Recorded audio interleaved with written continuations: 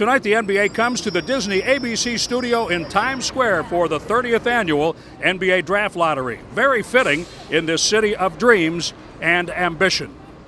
I'm Jim Paschke. Tonight, the Bucks will learn their position in next month's anticipated and deep NBA draft.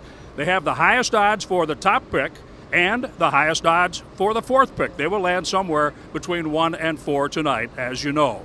In keeping with Milwaukee's youth movement recently, Alex Lasry will represent the new ownership in the ping pong room, so he will learn the Bucks' fate long before his father, Mark Lasry.